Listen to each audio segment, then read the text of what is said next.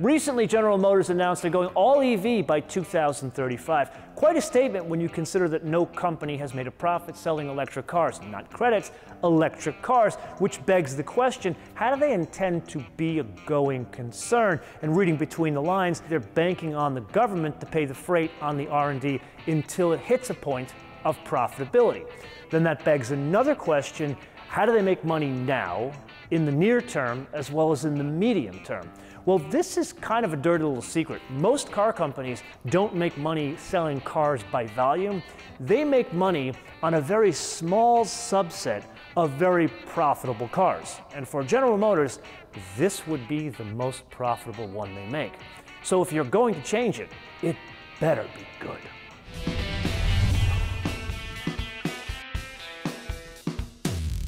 So an admission right at the top. I am incredibly excited about this one because no, it is not a 6.2-liter gasoline V8, rather it is a 3-liter turbocharged diesel, 277 horsepower and 460 pound-feet of torque. Now the obvious question is, how does that compare to the gasoline V8? Well, in terms of horsepower, yeah, it's down by 143 horsepower.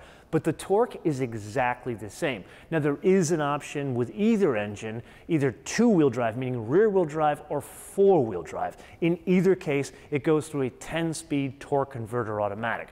Now you and I, we do need to kind of decipher performance figures of what this vehicle is, and that would be towing and efficiency.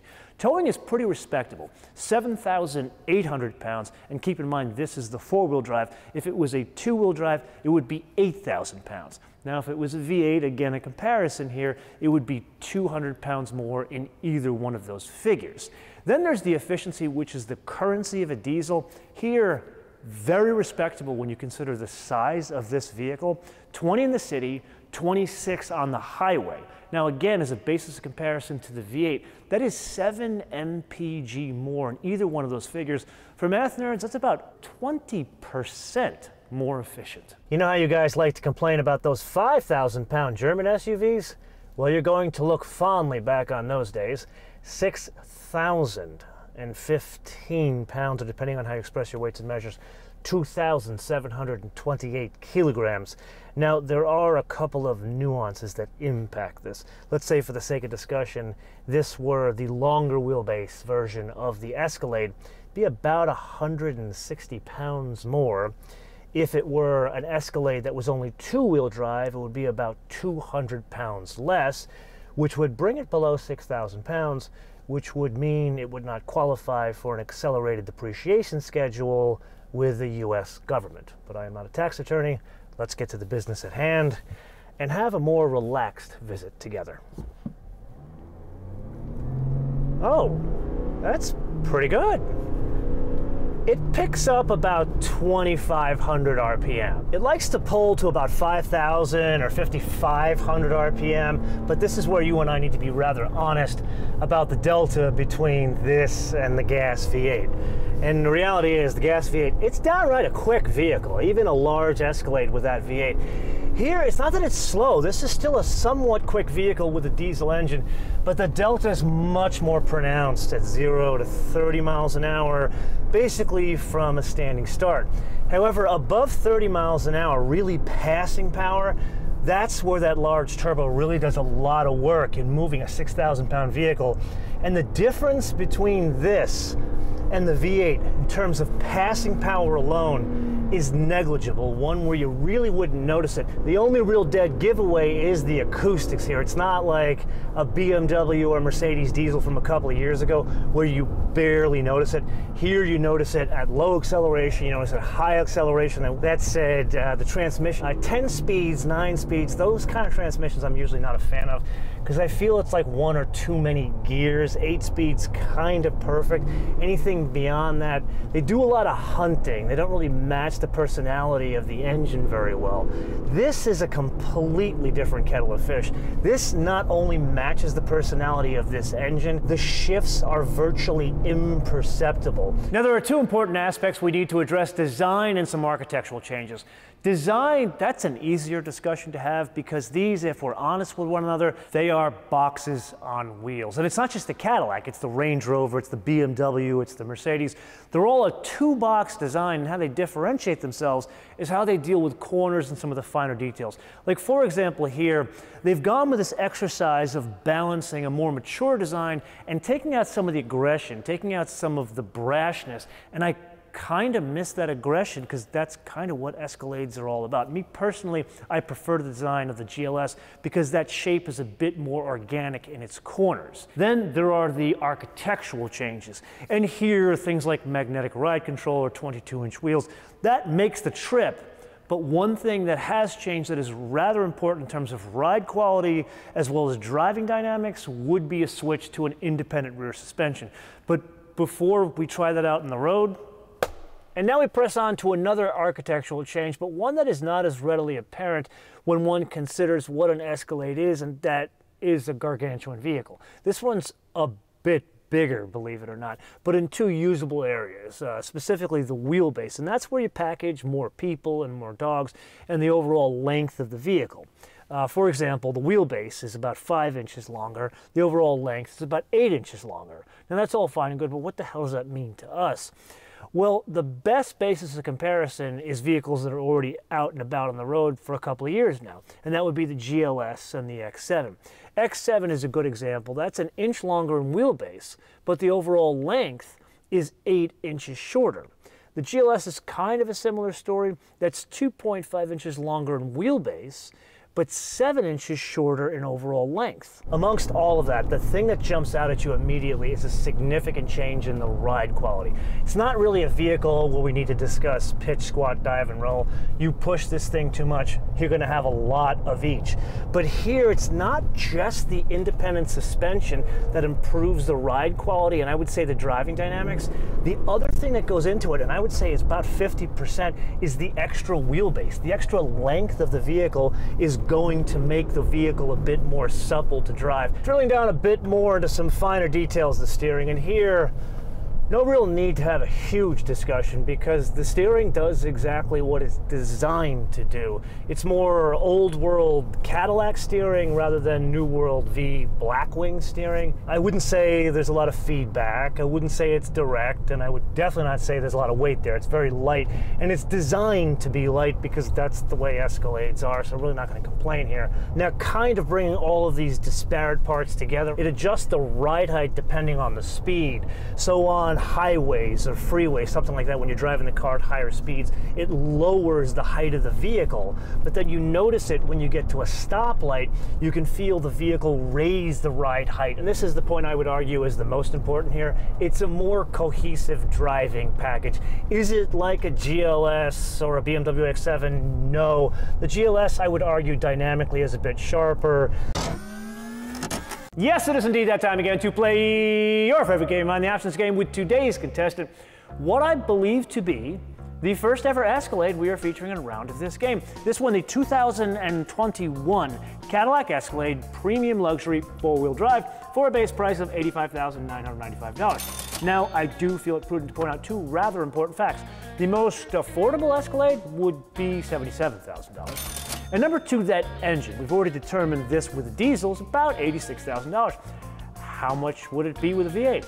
About $86,000. Meaning there is no upcharge for the diesel, or depending on how you look at it, there would be no upcharge for the gasoline V8.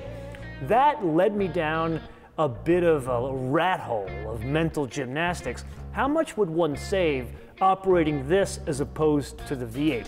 And I used about 15,000 miles a year and fuel costs at $3.50 a gallon. And this came out to be about $2,000 a year, where the V8 came out to be about $2,700 a year, which really begs a question. Is $700 a year savings enough for the kind of person who can afford a $100,000 vehicle, or does that just appeal to OCD cheapskates like me? Anyway, let's press on to the color.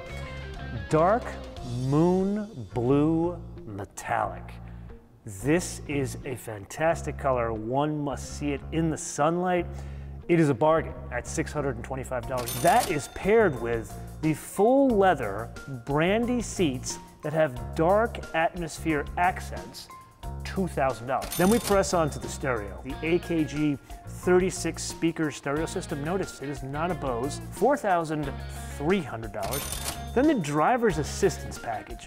This is a lot of things, but the biggest parts of it is the air ride and the adaptive cruise control for $3,650. Then we press on to arguably the most important option fitted to this specific vehicle, which would be the performance package. Now, yes, it does include the trailer brake controller, as well as an application to do all the trailering stuff, but more important than that, the electronic limited slip differential, and something very important in both Corvettes as well as Cadillacs, the magnetic ride control, $2,700. Then something that I am a complete sucker for, night vision, $2,000. Then the rear seat entertainment system.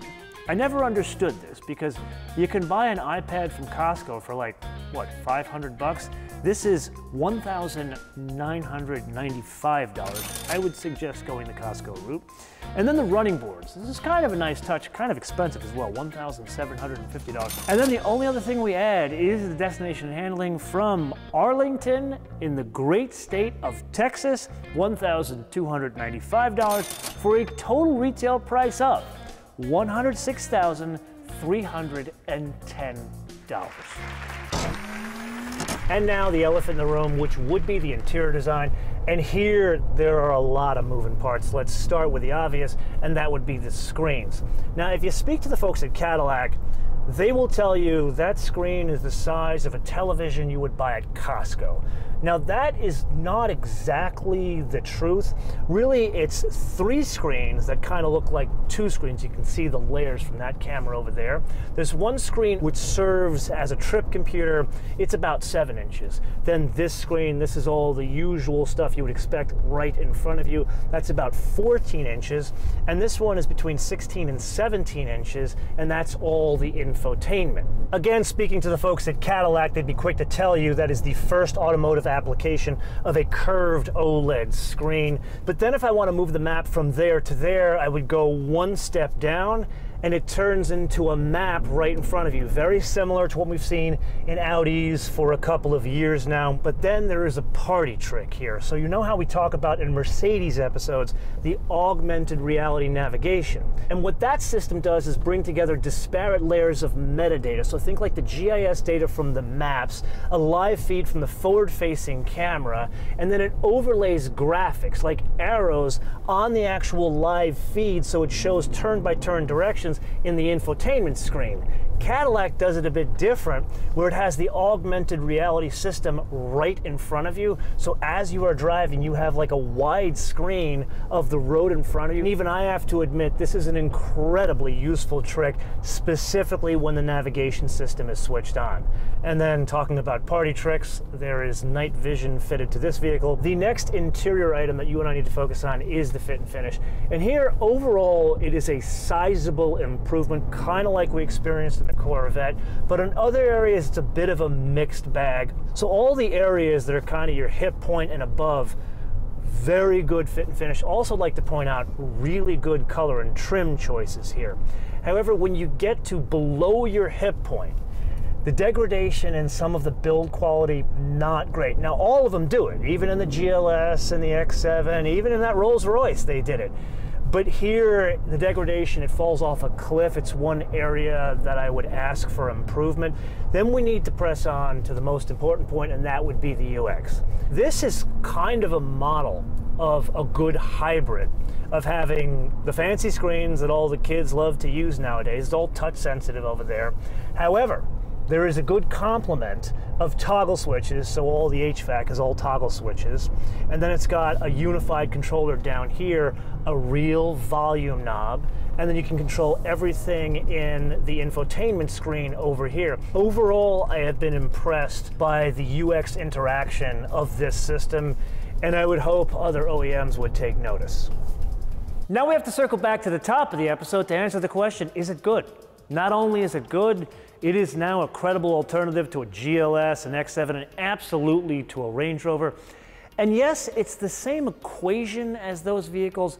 It just goes about its business with a completely different personality. And when you think of the impact this has had culturally for the past, what, 20 some odd years, and how it appeals to virtually every demographic, I don't think folks would have a problem with that slightly different personality, which brings us to the wish list. And here, once again, we have to circle back to the top of the episode because my ask is some electrification. No, not a full EV at this point. I'm thinking a 48-volt mild hybrid system or a 48-volt system for both the hybrid as well as the suspension paired with a diesel, and here's why I say that. When you think about that in a hybrid mode, you're already at what, 27 mpg, 26 mpg here. With a hybrid, could get to almost 40 in a vehicle this size, but then if there was some EV-only driving range, the idea of plugging it in and being able to drive it around during the day without having to put any gas in it, again, a vehicle this size with that kind of interior, there's really nothing else out there like that. And I think that would be a game changer. Yeah, it could be expensive, but it already is expensive. So I don't think there's really a big problem of price sensitivity for adding a battery that could go 100 miles. And this is the point of the episode where I turn this around to you guys to opine in the comments below or via our social media. MotoManTV, all one word, MotoManTV, all one word, Facebook, Twitter, and Instagram. And can I say that stereo, if you are into country music, especially considering this is a cowboy Cadillac, or like indie singer-songwriters, the stereo kicks. Until I see you in the next episode, bis später.